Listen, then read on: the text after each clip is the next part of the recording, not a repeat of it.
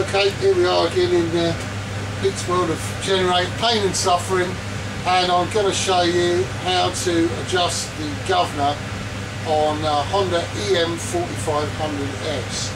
It's pretty much the same deal for any Honda EM4500. The S is slightly complicated by the fact that it's got the feature auto throttle, but you'll see what I mean when I come to do it. So basically you need a 10mm spanner, and okay, so what we've got, here's the governor arm, and it's attached to this shaft. This shaft is turned by the governor inside the engine. The faster the engine goes, the more the shaft is turned clockwise. So that as the engine speeds up, this shaft is being turned clockwise, pushing the engine in, pushing the carburetor into the closed position there. Okay, via this linkage goes across to the throttle butterfly. So the engine speeds up and the governor tries to press it that way. The governor spring is working against it. It's trying to pull the carburetor throttle butterfly open by pulling the governor arm that way. So that's shutting the carburetor down, that's opening the carburetor up right up. So when the machines are idle, the only force operating on it is this governor spring. So the carburetor is fully open. The idea is that the two forces are balanced when the machine's running to make it stay at about 3000 RPM. And the balancing is done by this screw here, which you use to set your engine speed. Now you'll see that there's two holes on this governor arm for the spring to go into. Now I believe that on 50 Hz machines the spring goes in the inner hole. On 60 Hz machines it goes in the outer hole, where it needs a little, well, I could be wrong, but that's the way I usually do it, and it seems to work quite well. When this machine came in, it had the spring in the outer hole. I've moved it across. So basically what we're going to do is we're going to look to, the reason we need to adjust it is because you get wear in the governor, you get wear in these little linkages and stuff, and over time you lose a little bit of engine power because of that. So what we're going to do is we're going to reset it. We unclamp this 10mm nut here, which releases the governor arm from the shaft, and then we're going to turn the shaft anti-clockwise as far as it will go, holding the governor arm straight, and then clamp it back up again. Now the one thing is, this is slightly complicated by the fact the machine has auto throttle. What auto throttle does is, when there's no load on the machine, this kicks across and shuts down the carburetor into tick over mode. Okay, and in order for that to happen, it has to have this pivot in the middle of the governor arm.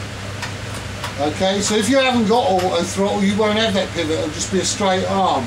But as we have got that, it means that when you're setting the governor, you've got to hold that locked solid, like that. Just clamp that like that, you're locking it solid while you're doing it.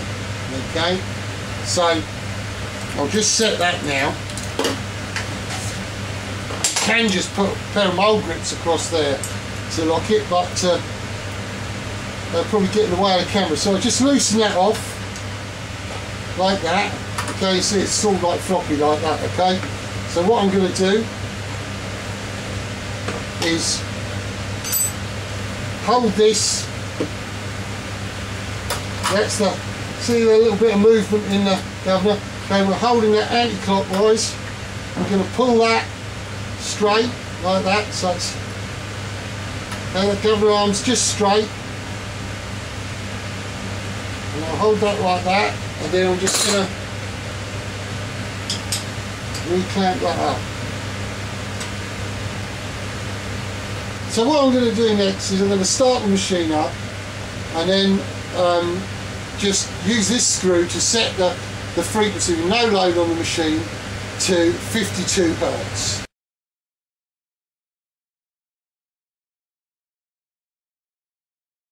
Then I'm going to put the full 4.5 kilowatts of load on the machine, and hopefully it will stay above 48.5 Hz.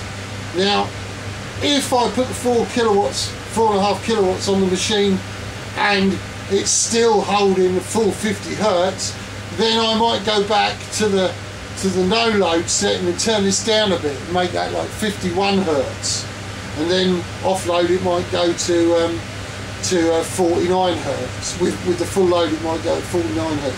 The idea is to get it as close to 50 hertz in all conditions as possible. What we don't want is to have it so it's okay with no load on it, but when we put the full load on, the frequency drops away and drops below about 48.5 hertz, because if it does that, then the AVR is working its heart out trying to hold up the voltage. So, and also that when you're slowing down the engine, you're slowing down the fan that's pumping air through the alternator. Okay, so we want it to be as close to 50 hertz at full load and at no load as we can get. That's what we're aiming for. So you won't be able to hear me saying much when we do this, so you'll just have to live with me. Just okay.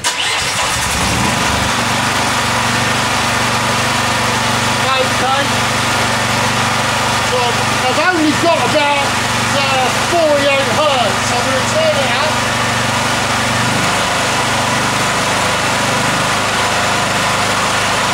Right, that's about 52. I'm going to put the load on.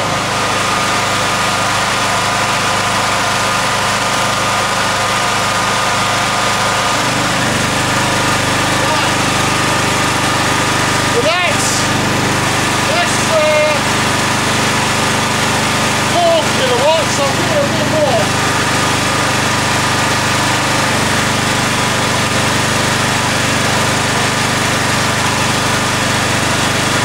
That's 4.5, but it's still holding 50 hertz, so I'm going to turn it down a bit.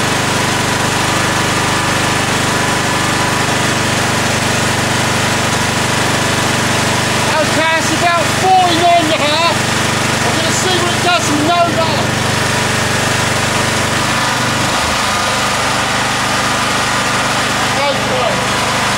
That's about perfect. I've got about 50.5 with no load, and at full load I've got about 49.5. That's ideal.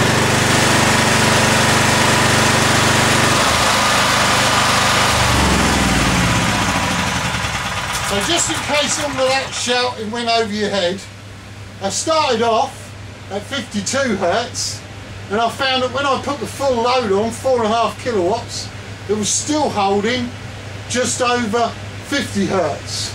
So that's allowed me to turn down the initial speed. I turned it down to about 50.5, and then at full load it was still holding 49.5 hertz. So that's the perfect situation really, but it would still be okay if it had only held 48.5, but that's fantastic when it's holding a half hertz either side of the target, which is obviously 50 hertz is your target.